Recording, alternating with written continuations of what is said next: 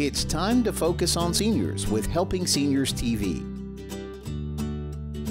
The television show designed to make you aware of senior issues and needs, as well as to acquaint you with the resources available to help you age in place and with dignity. Now, here's your host, Joe Steckler. I'm Joe Steckler, and welcome to Helping Seniors, the television arm of Helping Seniors of Brevard County. Our show is designed to provide you with information on how to develop your own aging and care plans. Our topic today is information sources for seniors. And joining me is John Frederiksen, publisher, Senior Scene Magazine.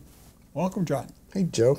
Thanks for having me today. Listen, the thanks, I want to say this first. The thanks is not for John to me, it's for me to thank him for promoting us in this beautiful magazine called Senior Scene Magazine. And the reason I think it's beautiful is because if you read it and you look at it, you'll see that what you've done, John, is you focus on seniors. Too many people focus about seniors. And it seems like we're always being told what we need to do as seniors. On the other hand, it's nice to have a magazine that describes what seniors think they need themselves. And I've become much more aware of this since I happen to be, well, right now I'm a senior citizen. Once you pass 80, you're called a senior citizen. I'll develop a new name. I didn't know that. Well, that's just my name. That's the other thing. I'm going to digress just for a second, but people, you have your name, and like I was in the Navy, I put Joe Steckler, Captain USN, RET for retired. I've seen people make up all kind of initials and put them after their name. They mean nothing, but people see all these capital letters after somebody's name and say, God, that person must really be important. A lot of credentials, huh? Well, when we started out with Senior Scene Magazine, one of our goals was to make it a voice for seniors, and we're trying to stay true to that. So it fits into what you're talking about, that the seniors are speaking, not somebody else telling you what a senior is or what a senior should do. It's the voice of the seniors. And I think I think the public and corporations are becoming more aware that many seniors fall into different categories. It's not a one thing fits all anymore. There are seniors that are extremely active, seniors that want to be involved, and it's just like if you go back to what we talked about, the 16-inch guns on the battleships, like train center line and secure when you retire. You just train those guns fore and aft, and you let them sit there pointed up in the sky. You don't do anything with them. Senior brains are still pretty good, John. Yeah, and we're going through a little bit of an educational process when we talk to potential advertisers and trying to get them away from some of the stereotypes of seniors. And so you'll see advertisers in here, travel agencies, movie theaters, Disney World, that are recognizing the vitality, the viability of the senior population. It's been a little bit of a struggle getting that education across, but I believe it. I'm always fighting the stereotype that some people have about seniors, and it's just changing. How long have you been doing Senior Scene Magazine now? We started in 2000. And it's been growing ever since then. We saw a need where the traditional newspapers in the area, and which wasn't here at the time, were kind of starting to ignore seniors or never really said much about them, didn't have information about activities, events, or just maybe finance or entertainment that the seniors specifically would be interested in. They're just kind of ignoring that. So we saw that need, and so we started Senior Scene Magazine to address it. And it's certainly taking on its own life in that process and kind of becoming what it needs to be as the years progress. And I guess, 14 years now. Yeah. That's about the same time I started my radio show, December 7th, 2000. December 7th, okay. Yeah, we're not that date, but close to it, yeah. Yeah, it was amazing to me that in the course of my lifetime and working with seniors and people that care for seniors and home care organizations, we make a lot of assumptions. We assume that everybody knows everything they need to know about certain situations, when in fact, it's been my experience that there is a whole lot of information out there that people need to know. They don't have it, and they don't have access to it. And the reason they don't have access is they simply don't know about it. So education is hard. Yeah, I certainly don't have the insight that you have into the agencies and organizations in Brevard County that are available. But it seems to me there are a lot of agencies that can help seniors.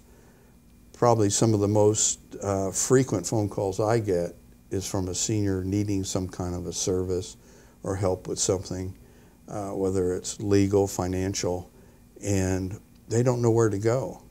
Our seniors, they need an advocacy. They need a lot of help. It's not automatic, and it's not readily visible, and anything we can do to get information out and help the seniors is going to go a long way for the group here in our county. You know, in the short time you and I have known each other, we've never really used those words you just used about people calling you.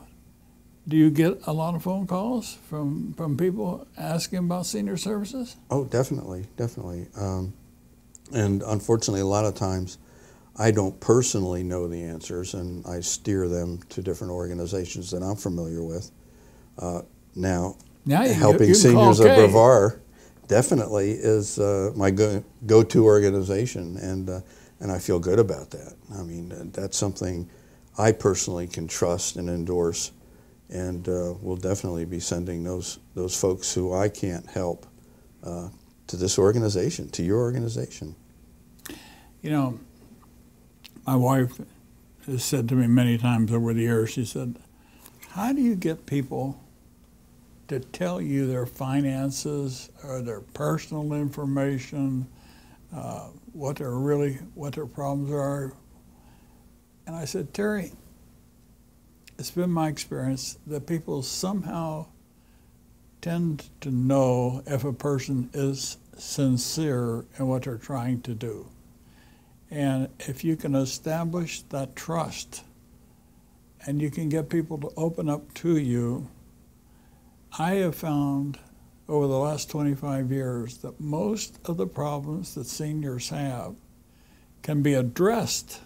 They can't all be fixed. But if we don't know about the problem, there is absolutely no way we can do anything about helping to make the problem become smaller in size.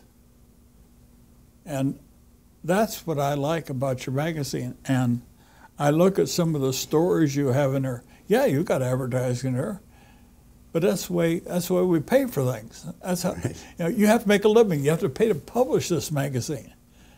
But I looked, and so many of your services that advertise your magazine are services that do assist seniors. That makes it's sort of a logical connection. We recently had a meeting, our first meeting of the Senior Advocacy Council that this organization is trying to develop a group of people's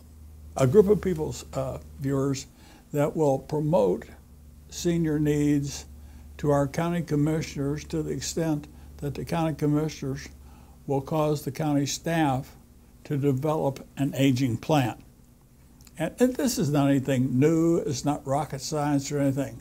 And I mentioned at the meeting, I don't know if you remember, John, you were at the meeting. Definitely. So, share a few thoughts with our viewers about what you thought about the first meeting of the advocacy group. Well, it was an interesting cross-section of people from the county, people with different experiences, people with different professional levels that are going to bring a good mixture of ideas for solving some of these issues that you're mentioning about advocacy.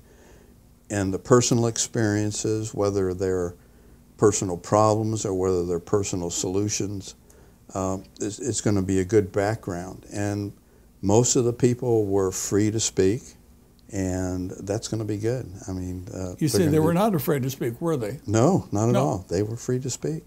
And the thing, like there was one lady that talked about a 9-year quest to obtain Section 8 housing. And Section 8 housing, folks, briefly what it is, it's housing that's sort of supplemented by state and federal money for lower or disadvantaged people. In other words, a dry place to live. We're not talking about the Taj Mahal. We're talking about people that can live in a home that has maybe a living room, a dining room, or at least a bedroom and a kitchen, and it's dry and hopefully free of rodents and everything else. And it's amazing to me, John, what you can put your finger on in the year 2015 about what's not right for people to live in. But the Section 8 housing is something that the county has a prime responsibility for developing that. They get state and federal money to help develop that housing. Now, I'm not saying that the county is going to be able to build enough Section 8 housing to take care of every housing need for everybody in Brevard County. But we need to have a plan on how to get there. And I sense that, like your magazine, by accepting articles and partnering with us like you have done, will help spread the word. And if people read our magazine because they want to be an advocate for seniors, or they want to see a better way to help themselves age with dignity, find out about decent services, we all win. Yeah, in fact, that gives me a little thought about taking that perspective with the magazine, kind of a call for advocates, people that want to help, and steer them to your organization or others that will step up for seniors. And I want to make a comment about Section 8. A new facility just opened up in Cocoa that was HUD financed. It is a wonderful facility. Well, it's brand new now. Kitchen, living area, bedroom, a dining facility, and it's first class. And don't get the image of some kind of rundown facility, right? Because it's subsidized. I mean, there's good, nice places for placement of seniors that need that help. So, and right here in Cocoa. But just think for a minute, John. If we have a really good way to disseminate and educate people about what is available, what needs are needed to be fixed, and developing a plan so that we have something, a guidance system, if you will, on how to get to an end point. My problem, I chaired the county commission for 3 years. I could never make the other members of the commission, I could never convince them that we needed a written plan so we knew how to get to where we wanted to get. If you just every month said, well, I need articles for Senior Scene magazine, what kind of a magazine do you think you'd have? Yeah, and in fact, what you're talking about now, the organization, I keep talking about helping seniors, steering them in the right direction, but what you're talking about, and I keep forgetting, is that you're talking about making sure those services are there in the county. Going to the right people in the county, the government officials, and saying, hey, you're missing the boat here. This is not what the seniors need. That's going to be such an important part of the organization.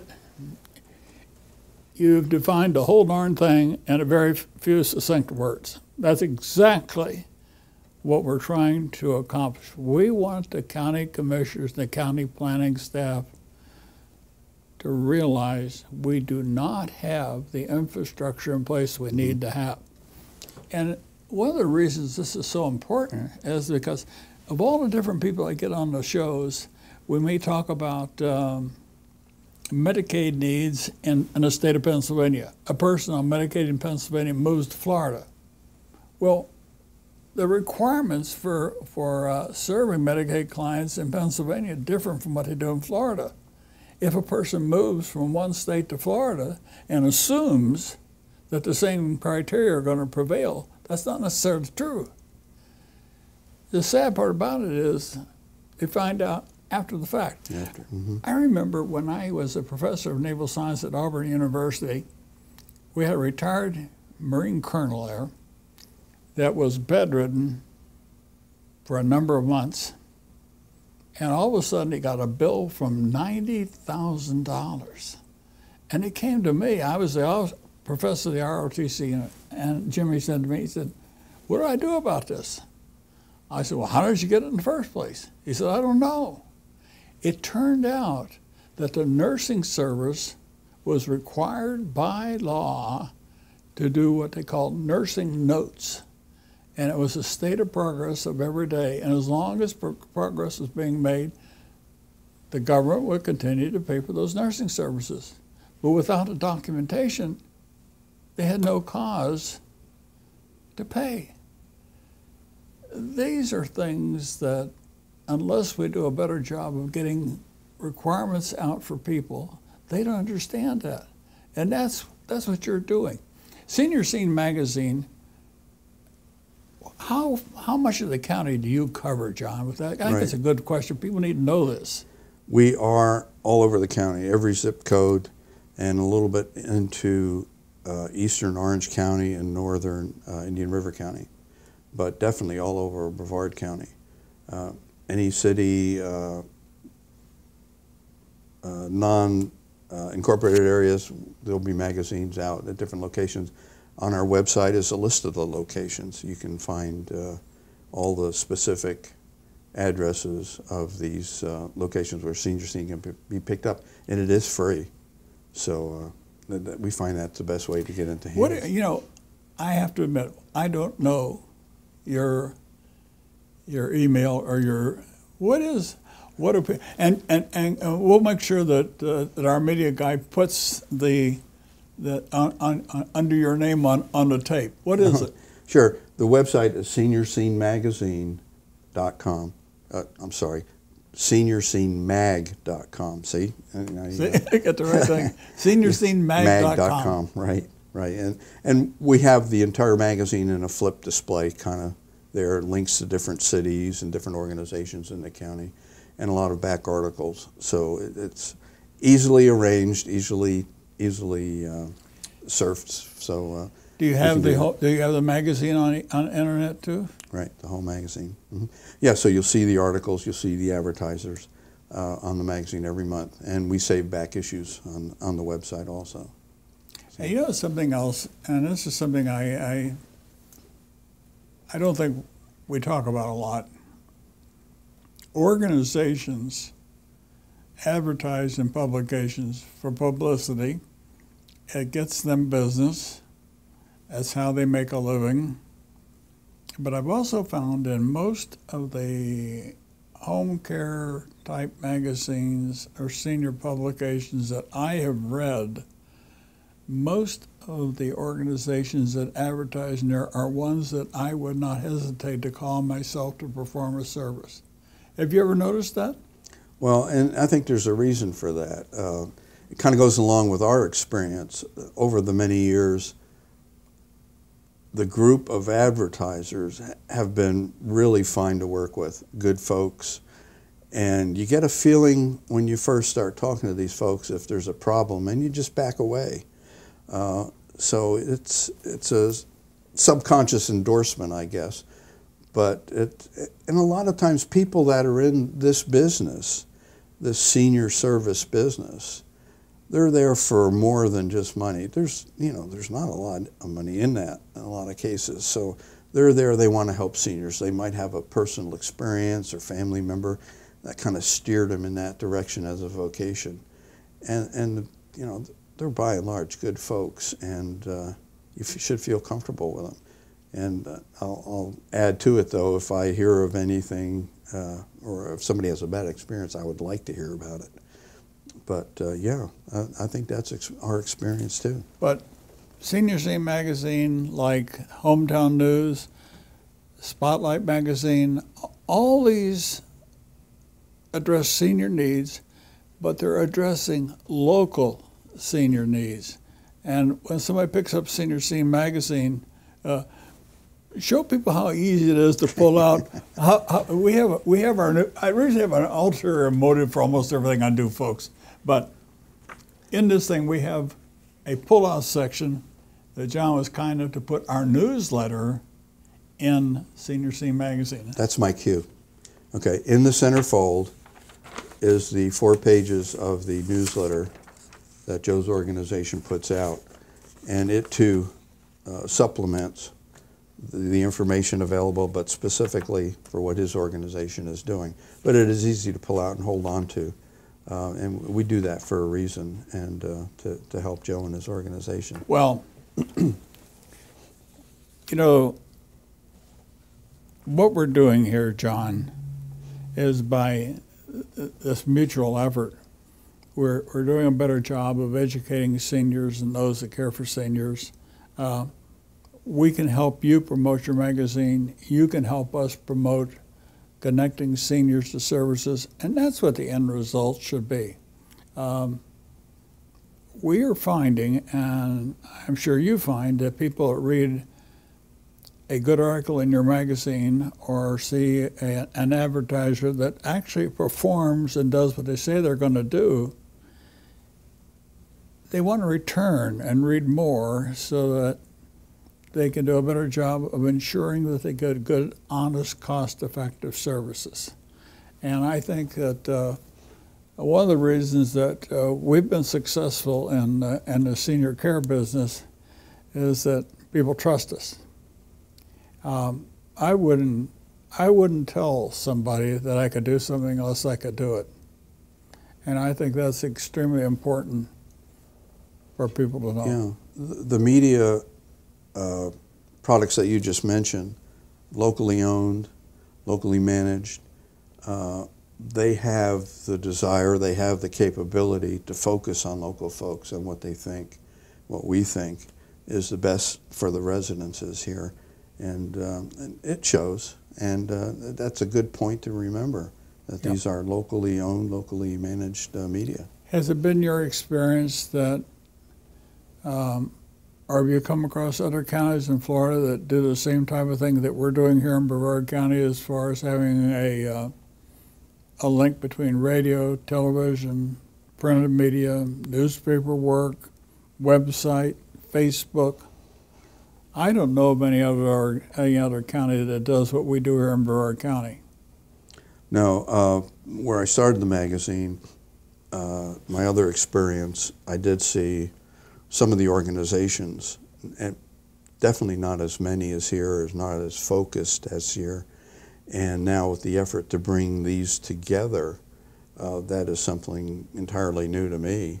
You know, whether it's WMEL or one of the media, print media you mentioned, that's important.